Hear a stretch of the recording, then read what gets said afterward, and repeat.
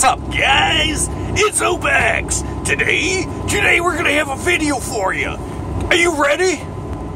So today, quite tired. Don't know exactly if I wanted to talk about this today, but I decided right now that I might as well. Let's talk about slavery. I have a video talking about modern slavery in your straw man or something like that is called somewhere in my previous videos. I didn't really discuss much on it. I just played a few videos back to back to kind of get you to understand the human farming and the whole thing through generation after generation and in detail on easy to understand terms why we are slaves nowadays. Now, some of you do know. Some of you don't. So I'm going to be not detailing much. I'm just going to explain a little bit to you. Kind of get the 101 out of the way, kind of make you think. So once upon a time, we're in the United States back in the the 15, the 16, and the 1700s. There were slaves, but you can definitely tell who was a slave and who was not. Not by race. Clearly there's all different races that were slaves. And generally speaking, the slaves made up 1 to 5% of the population during those times. 1 to 5% of the population. And that's at a high end, the 5%. So 95+% were extremely free during this time. And when I mean extremely free, I mean they could piss in a river, they can fucking do whatever the fuck they wanted. They can probably fuck their sister if they wanted to. They were that free. And being that free and being able to pursue and be prosperous and do whatever they want in this land that's not controlled by government or banks, they had a relatively nice life. In fact, if there was a time frame in history that I wish I lived in, I think it would be somewhere in between the 15 and 1700s in the United States. Now, of course, the Indians were friendly to the white man at the beginning stages of meeting each other and stuff. And I think I've made this point before, but I don't have to go back into it. But the point is, it was a decent lifestyle. You can pursue what you wanted, you can farm your land, there's no government regulation, there's no banking scheme, you're not enslaved. But there were slaves. There was Irish slaves, which made up about half the slavery that was going on. And then the other half was generally African. Now, I'm not going to get into my beliefs or my thoughts on, the indigenous people. A lot of them turned into slaves. I think that a lot of them were black. That people thought were Africans, but they're actually black. Indigenous people. But we're not going to go that route in detail because we're talking about just slavery. So we had a small chunk of slaves. Now think about it. If you're a slave and you're working, now there's a misconception. Real quick, I got to talk about it. I know I've probably talked about it in the past. Where slaves didn't have it nearly as bad as you think. But of course, no one wants to be a slave. No one wants to be a slave. But they didn't have it nearly as bad as you think. They weren't all in shackles and chains and fucking getting whipped and put into hot boxes for days on end. You really need to be rebellious as a slave for them to do that, to put you in the hot box, to go that route. But generally speaking, you did what you were supposed to do all day. It wasn't extreme amount of labor. It was, typical 8-hour work days, very, even the slaves would have a day off and relax and enjoy their life and, sit, have sex with their wife, and the wife would, basically they were able to eat well for the most part and raise their children. They were just, outside the realm of education.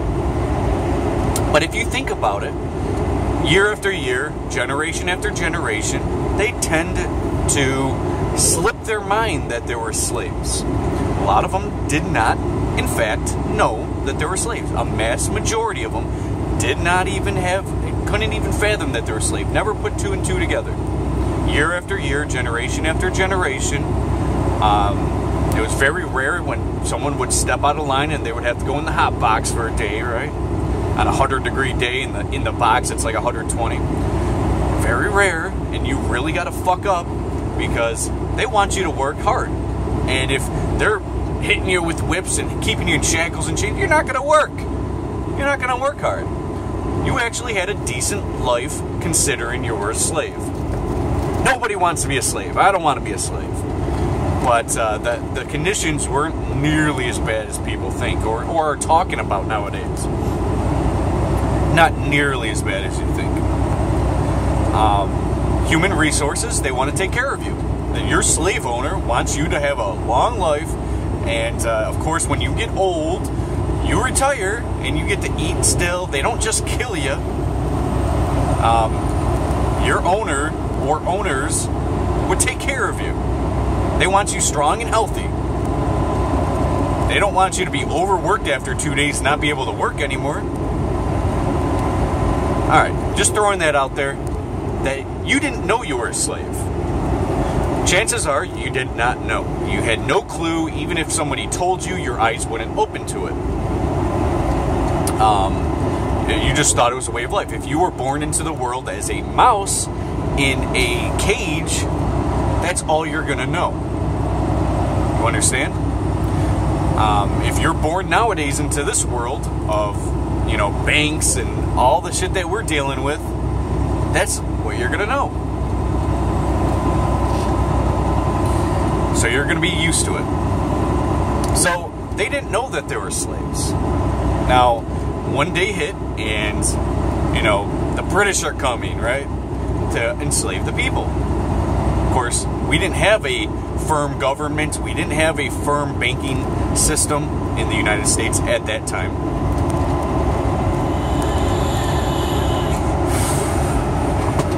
So the banking dynasty, which was the banking dynasty in some parts of Europe, but generally speaking in the UK and Britain. This banking dynasty comes to the United States saying, well, if they're not going to take over and control themselves, we will. Because, of course, that's what the central banks are doing nowadays. They're trying to find every country who they possibly can to convert to their monetary system to enslave the country. So they're trying that on the United States, and some people did not want it. Some people fought for them. The people who fought with the Brits, which you don't hear this very often, but there were people who fought with the Brits that were Americans, in my eyes, traitors, or ignorant and didn't know any better, which you'll see a lot nowadays too, and I'll make those points in a second. The Brits came in and wanted to enslave the people on a banking scheme. The same banking scheme that's been used over and over again and they've been so successful with. But they tried to fight us and to take over. And they did succeed. A lot of people don't understand this, and you don't hear this in the history books. But yes, the Brits succeeded. They got their bank in the country. But people don't know that. It's not in your history books. Well, they did succeed. Americans thought that they won. Britons thought that they lost. But the Rothschilds knew that they won. And when they instilled this bank, of course they lent it to the government. There was a new government that formed in 1776. Obviously, all Americans that started this country. The government had control of the money that would come in.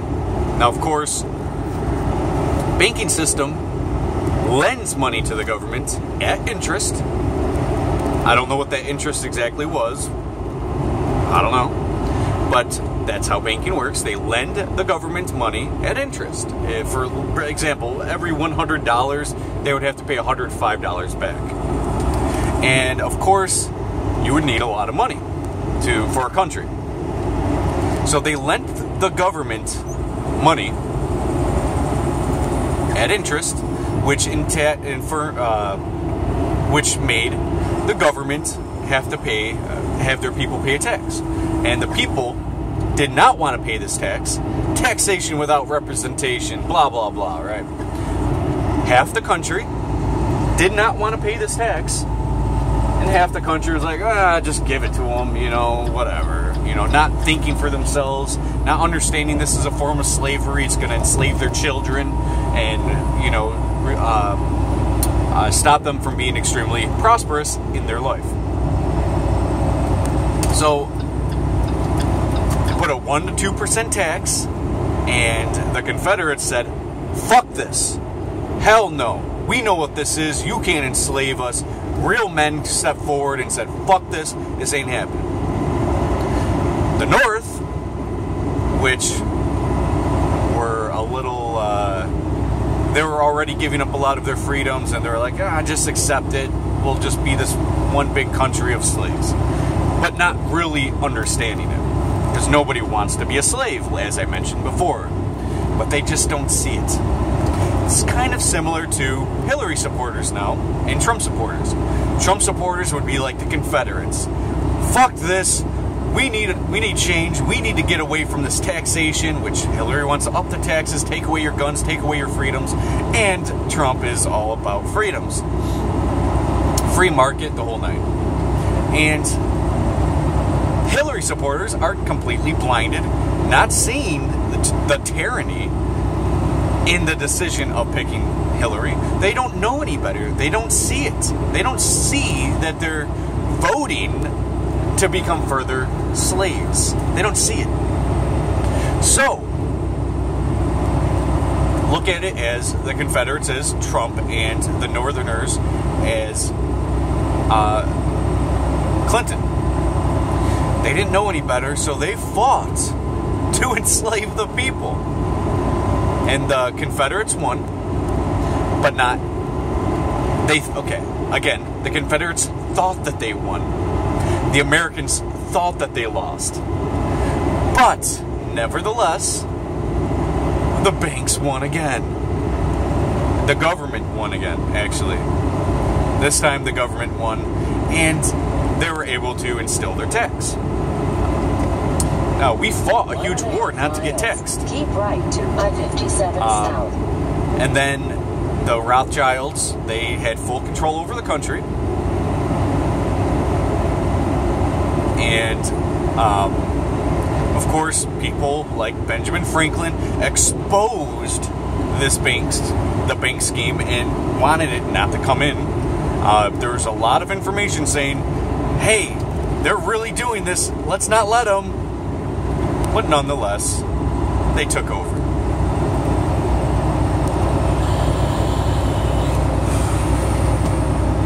Took over in the 1800s again. Fully. They fully took over the country. Tax was everywhere. I think it was like a 2% tax or something like that. And they took over the country, and in the 1930s or 40s or 20s or 50s, I don't fucking know. In the 1900s, the Federal Reserve came into being. It used to be by the government. And then they were like, you know what? Fuck you, government.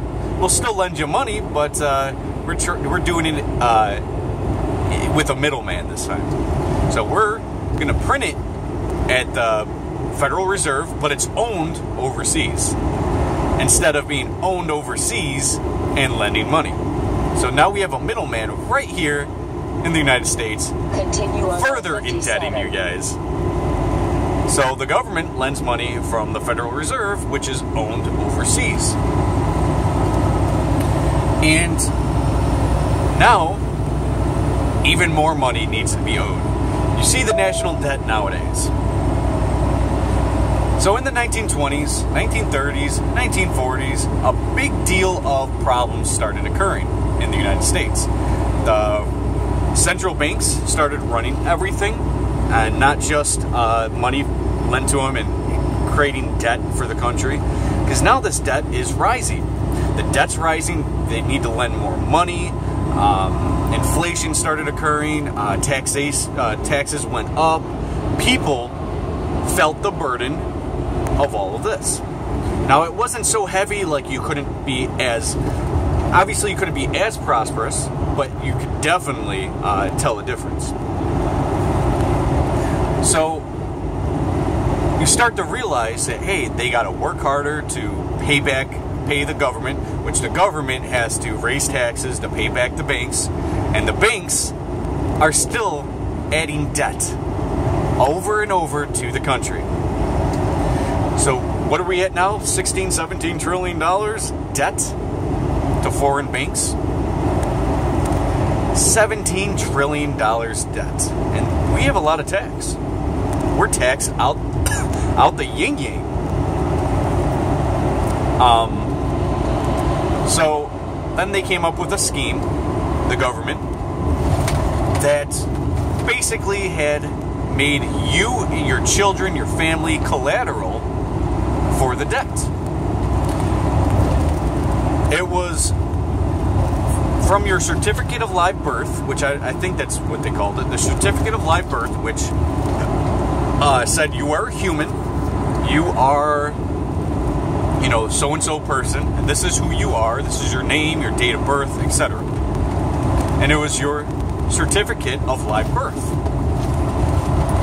They took a scheme where they took your certificate of live birth and created your birth certificate, which literally, in the legal world, it literally killed you. If you're born and you got your certificate of live birth, that's who you are. That puts you in the system that you are a human being. They took the birth certificate and killed you.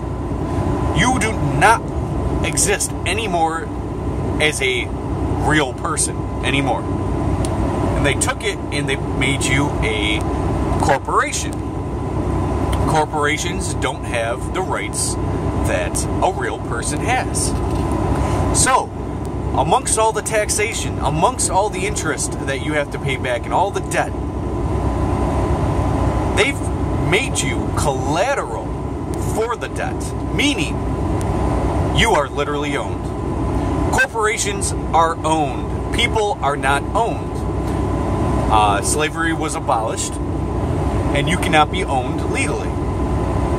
So they made it a system where we can legally make you owned because now you are corporations. My name is a corporation. It doesn't, and I choose to represent the corporation. So when I choose to represent this corporation in a court of law, you are just condemned to the laws that apply to corporations. Meaning, you don't have all your rights. The Bill of Rights, the Constitution, doesn't apply to you because it only applies to the people. You are now no longer a person. You are a fictional entity, corporation, that is run and controlled and owned and could be killed at will. Now, you provide a lot of taxes to the government and so forth. You are actually essential.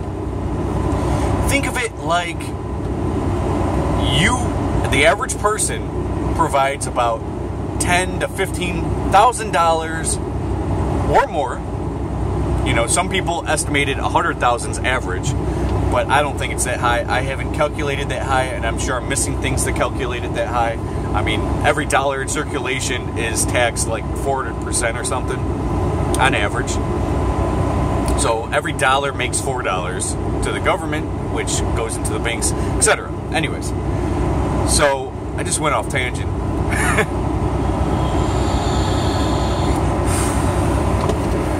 So you're worth about $10,000 to $15,000 in revenue for the state, for the government, for the feds.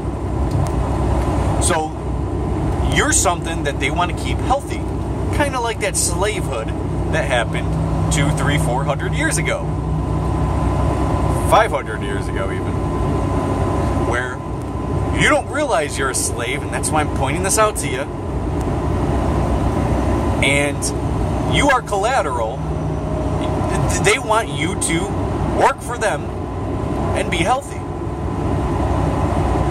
That's why in the workforce, like I worked at Home Depot, safety was always a thing. Like, be safe. We don't want you to get hurt, blah, blah, blah. It's more than just suing a corporation like Home Depot. It was more or less that Home Depot has the responsibility to keep you safe, not because they value you as a worker, you are replaceable. It's because they there's under contracts that they have to keep you safe because the banks technically own you. The government gave you up to the banks in order to lower the debt, because now the revenue that you're providing and your life goes all to the banks. So that's pretty much how you enslave a country, 101. There's no shackles and chains. Most people don't even study law. Now, 400 or 500 years ago, not even, just even up until about 100 years ago, the average person studied the Bible and law. It was the two biggest things that you were basically forced to know in order to not enslave yourself. Know the Bible, the Holy Bible, the Christian Bible, and know law. These two things are important. Nowadays, Christianity's out of the picture. I mean, who studies Christianity now? You know, less than 1/10 of the population read their... Less than 100th of the population reads the Bible every day. How many people know law? That statistic is even worse. It's probably closer to about 1 out of every 4,000 or 5,000 studies law. They have no idea about this shit.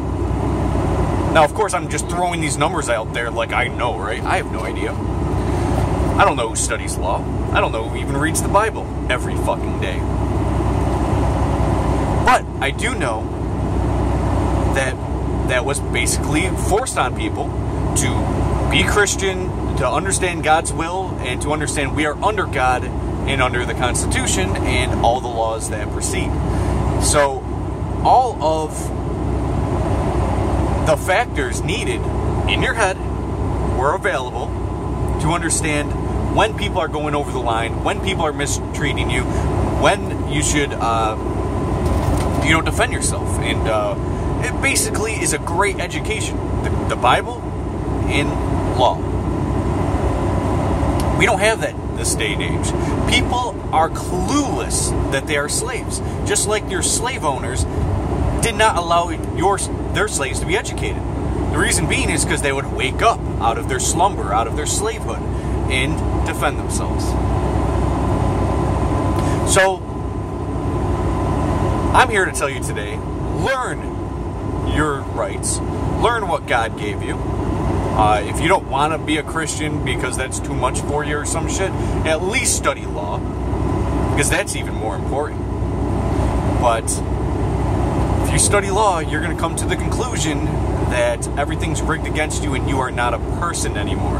When you go into a court of law, they ask you, they say this name, step forward.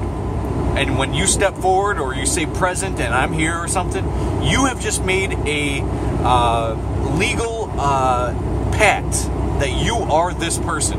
You are representing this corporate entity. Now, what you should have said, which actually, that's a video for another time. I'm not even going to get into that, actually, because this video will be never ending, because there's way more content in law, which I'm going to definitely get into relatively soon. I said I was going to get into it months and months ago, but I still haven't. There's just so much content on my channel. Anyways, So your slavehood. Realize that you can't drive a car without a license. In order to get a license, you need to be a slave. That's how deep it's got. Now, there's pretty much a dress code from like the beginning of time that separated the sheeple, or the peasants, and the elites. Kings would wear purple fucking capes, right? Crowns. Like, you can tell just by looking at them that they were slaves.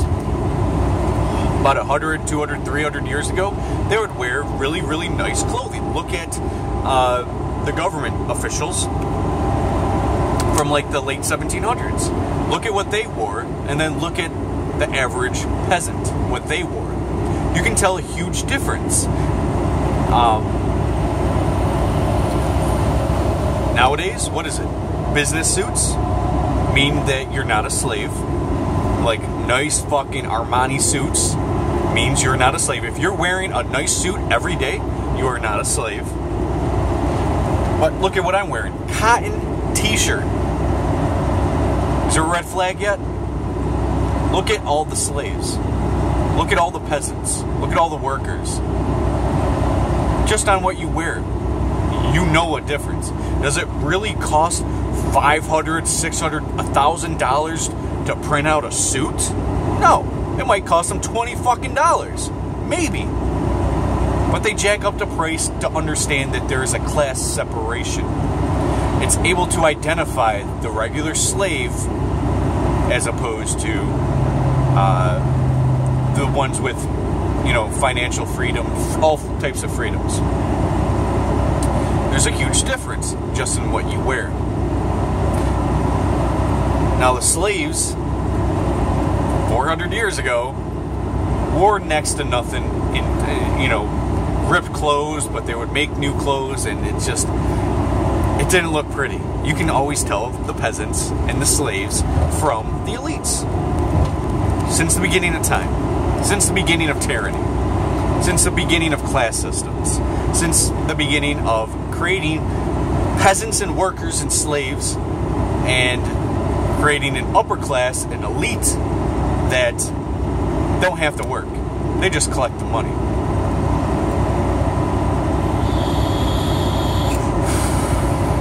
They've created a system, this matrix,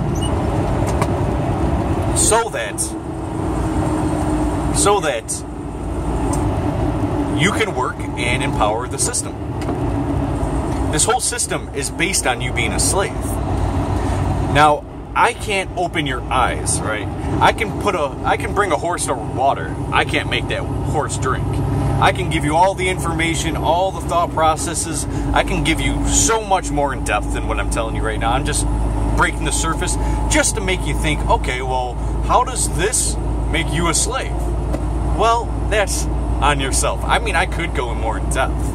I can talk about instances about jail and the whole nine, but, you know, Hillary Clinton can't go to jail, but you can for doing 1/100th of what she's done.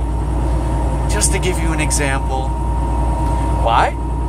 Because Hillary Clinton is not a citizen like you are. You've been told, I gotta get into that in my law video. I can't talk about that yet. I'm limited here, you know, and what I should be talking about for this video. Anyways, I guess that's enough for now. I think you can probably put 2 and 2 together on the system makes slaves. You might not have shackles and chains, but best believe you are a fucking slave. In the Matrix,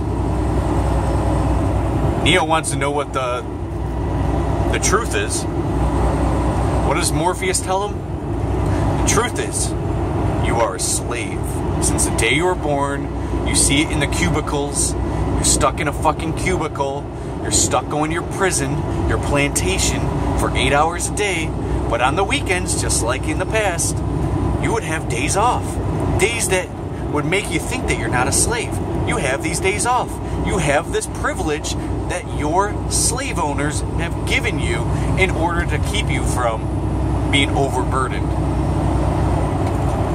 You know, I'm only allowed 70 hours a week to work as a trucker. I mean, I work a lot more than that, but on the books, I'm only allowed a certain amount of time to work. Why? To not harm other people on the road, obviously. And the more important thing is that I'm not overworked. Because if I'm overworked, one day I might snap, right?